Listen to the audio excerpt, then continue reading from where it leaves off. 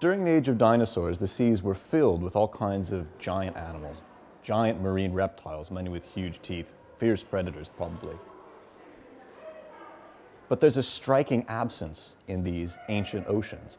Large-bodied animals that ate plankton, the equivalent of today's whales and giant sharks that filter feed. And this has been a real problem for us, understanding the reason behind this gap in the record. The first clues that giant fishes were filling this filter-feeding role in ancient oceans came from fossils actually found in the UK, from the mid-Jurassic, the middle of the age of dinosaurs. But many of these fossils have been left in museum collections, have either been ignored or misidentified, in part because they're very difficult fossils to work with. These animals are large, they've lost a lot of bone. When they die, they fall apart into many pieces which are easily fragmented, which made it very difficult to recognize their remains in the fossil record. So once we realized that these giant fishes live for much longer than we'd previously thought, I went back to museum collections and started looking for other examples that might fill in gaps in the record. And actually, in the course of an afternoon in London at the Natural History Museum, I found these 3 examples that had been either ignored or misidentified. And these show the key features that allowed us to place them in this group of giant suspension-feeding fishes.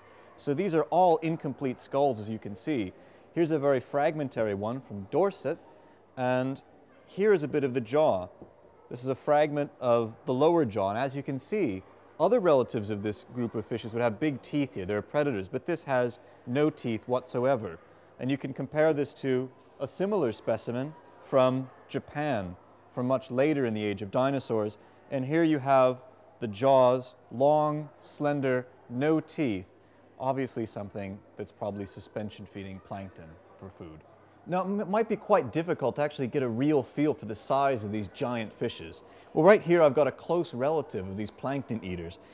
Now, this is the size of the body here, and this is the size of one of the front fins. Now, to put the size of these giant suspension feeders in context, I've made a printout of some of the giant fins of these animals we found in Kansas. Now, this pair of fins would have probably belonged to an animal about 5 meters long. We know examples from this group got even bigger than this. They were truly giants in the seas in the age of dinosaurs.